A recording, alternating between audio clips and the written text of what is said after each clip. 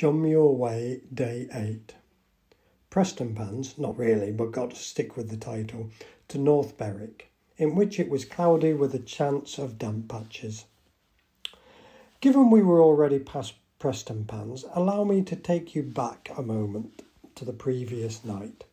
Throughout the trip, Ed and I have been sharing a twin room, which seemed to come in various shapes and sizes, a double and a single being the most common, which seems a triplet to me, not a twin. So we've been taking turns at having the pick of the beds. Last night we were in an Airbnb, which was great, but Ed got the double bed in the bedroom upstairs and I had to convert the downstairs sofa to a bed. This wasn't quite as straightforward as it seemed, but it gave Ed enormous entertainment. I put on the undersheet, which was perhaps a wee bit smaller, better than a small bit of wee, I thought, and held in place by elastic bands. I was fearful that in the morning Ed would come down and find me trussed up like a cocoon. Finally, having removed cushions, placed pillows and the table to make a handy bedside table, I tried it out. "Ooh, me back," I exclaimed, or something like that. There was a significant iron part lurking under the cushions, like an iceberg. I moved the pillows to the other end, got sorted and into bed, then realised the lamp was on a timer switch, which would switch off far too late. I unplugged it and then decided I could plug my phone in because the bedside table no longer functioned in that capacity. Finally, I got to bed whilst Ed snored softly upstairs. We've now got to that point where, as siblings, we are once again taking great delight in the misfortune of the other. I was really hoping his bed that evening would be a 3-foot plywood thing. It wasn't. Bah, humbug. This morning, when replacing my rucksack, I discovered a couple of wet patches in my pants. Now, fear not, dear friends, whilst I'm a man of a certain age carrying around prostate pills along with my inhalers, this was actually our washing from last night. We decided, as there was a washing machine, we could freshen ourselves up a little. We would smell as fresh as daisies. Well, fresher than a cyclist on an innocent psychopath at least. Everything else was dry, and I hadn't noticed until I packed the pants that they still had damp patches. This meant I had to wear my anti-chafing shiny pants, which are great, but I have noticed my shorts tend to slide down as I walk. We set off at 10, our latest departure time on the whole trip, because, well, apart from the first day, but it was a shorter walk, and check-in at North Berwick was from 3 p.m. onwards. We meandered down the wooded path, noticing it was both cloudy and cooler than at any other point on the walk. We turned back along the coast path, which also meandered through the dunes up and down on sandy surfaces, which was energy-sapping early on the legs. At some point we walked along the beach and then picked up the path, which came and went somewhat with no signs to help out. We came to the end of a particular path, hitching up my shorts, and then had to pick our way back through shoulder-high bracken. Just as Ed said, "Look out for the nettles," nestling under the bracken, my leg discovered them. Ed didn't even have time to snigger before he also got snagged. We agreed this was jolly bad form, or words to that effect, and East Lothian Council could do better. We ploughed on through more vegetation. I ducked under a branch and then Ed exclaimed, "Mine sticks up more than yours." I thought, that's a bit rude, but he was referring to his rucksack, which snagged him as he tried to duck under the branch. We entered Aberlady and immediately noticed it was not Preston Pans. The Immaculate Bowling Club carried an advert for the funeral director, and then next came the memorial garden and graveyard. We passed the village shop. Now, when you downplay your Waitrose, I think you're getting seriously posh. The lampposts were festooned with yarn and the local craft group had made a fantastic display.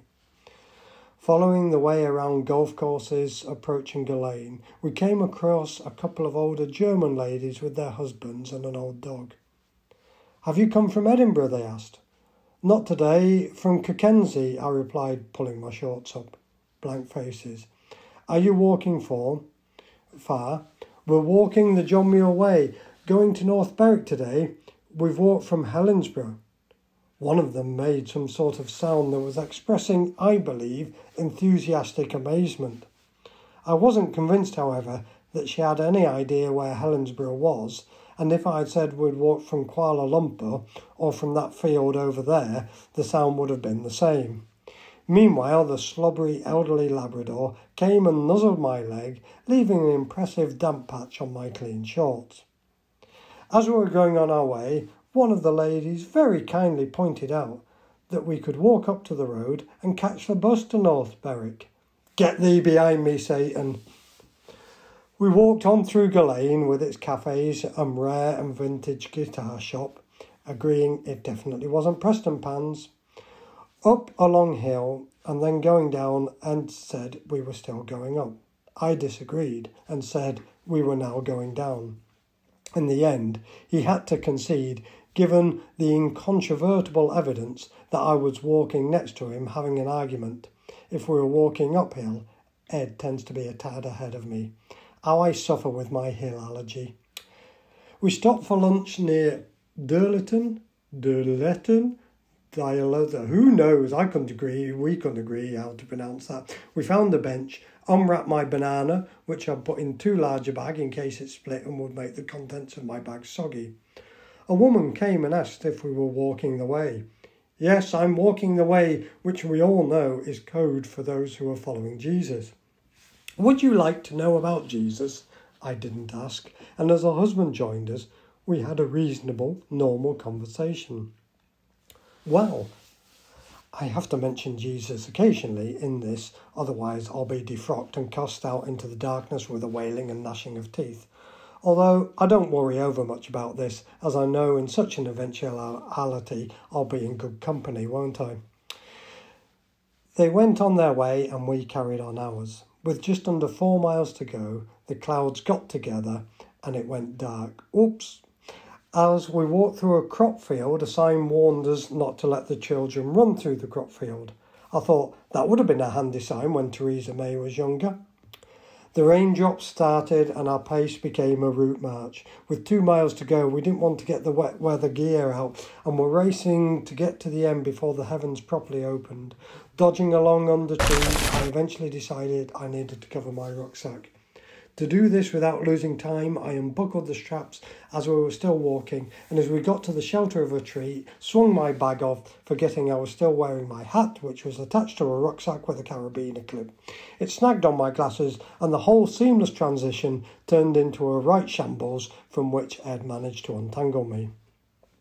We redoubled our efforts, fair racing through the streets of North Berwick, arriving at our B&B at 20 to 3.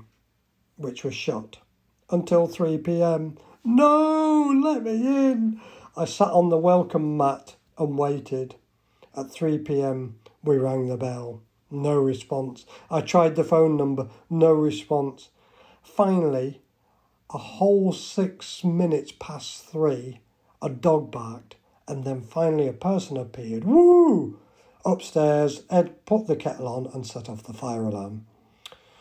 Dodging showers, we went to a local restaurant, the Herringbone, which served very tasty food. Not cheap, but hey, it was Ed's turn to pay. Returning to the hotel, having worn trousers for the first time on this walk, for the avoidance of doubt, I have been wearing shorts. I noticed at the bottom of my trouser leg a damp patch.